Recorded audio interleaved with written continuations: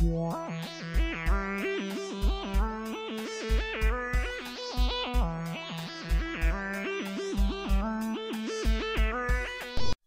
uplifting cinematic experience. I've got something important to tell you, man. The big story is...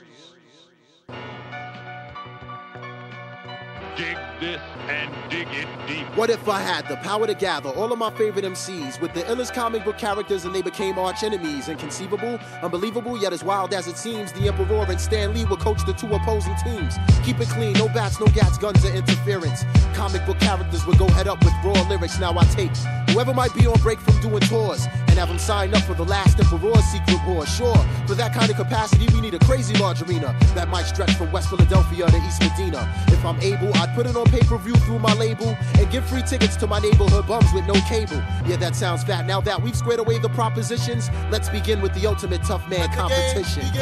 Set it off, it's the fight of the century. KRS and Professor X would battle each other mentally with rhymes. These two team captains waste no time. Charles Xavier tried to invade Chris Parker's mind. He shot a cerebral probe at Chris's mind, but he missed it. Professor X taken out by the Blastmaster's metaphysics. Round 2, new fight, word to life, you gotta see this. Locked in Mortal Kombat is Dr. Strange and the Genius. Yeah, son, he's no match, let that grafted wizard have it. My liquid sword slashes straight through Dr. Strange's magic. Another hero down, and now the score is 2-0. By words from the Genius, and he's still my rhyming hero. Now the next fight was conducted in a rough-like manner, specifically between Reggie Noble and Dr. David Banner. Or should I say the Incredible Hulk when he's amped off the gamma? But Reggie Noble soon became the Incredible Red Man and slammed him. You know how Red Man gets when his adrenaline starts pumping. Started skitzing in the ring, so then the Thing tried to jump in.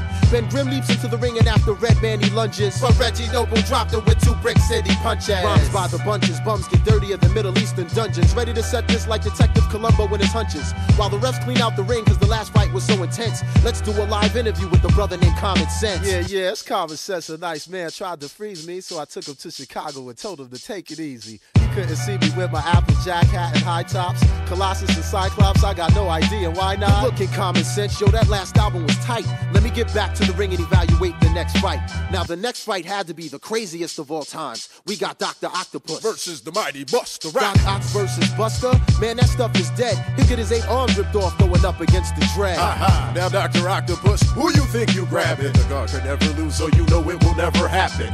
Lyrically making me sleepy, you'll need a nap when I slap you with my dreads. Lights out, you'll kiss the canvas. Before my eyes, I see the demise of another superhero. Next up is Roscos versus Magneto.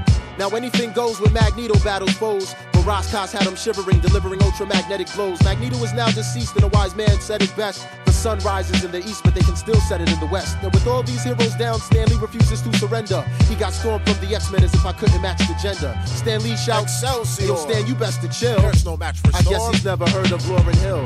Now we all know Storm controls the temperature and weather. Started running off at the lip, and El Boog was like, whatever. See, she just got home from tour. She's a bit too tired to spar, so she clocked Storm over the head with my man Wyclef's guitar. All silence has ceased. Out of nowhere comes the Beast versus J. Rue, the Damager, the Black Prophet from the East, releasing rhymes that will pound you into the ground. There'll be no round 2. Another victory for hip-hop by the Dirty Rotten Scoundrel. Now the underground sewer system that lies deep below the ring is where the Teenage Mutant Ninja Turtles and DOS Effects do their thing.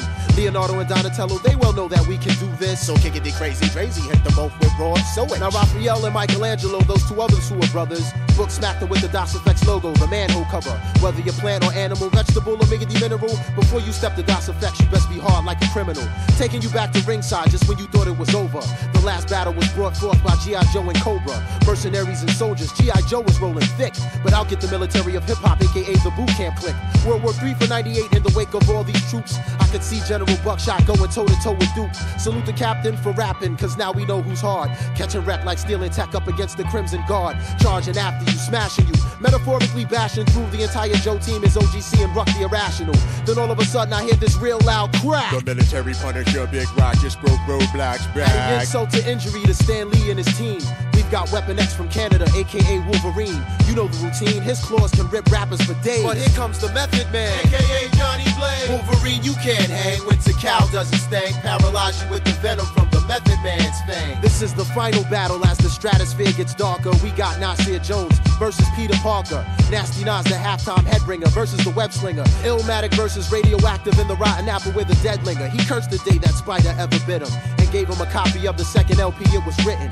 For all up and coming MCs, I've got a question. If I made a Secret Wars Part 2, would your name even be mentioned? Would you make the final cut? I make the nicest give their titles up, writing rhymes / fighting crimes like the Blue Falcon and Dino Mud. Stick around for the next battle / adventure. And if you see Stan Lee, tell him the last emperor sent ya.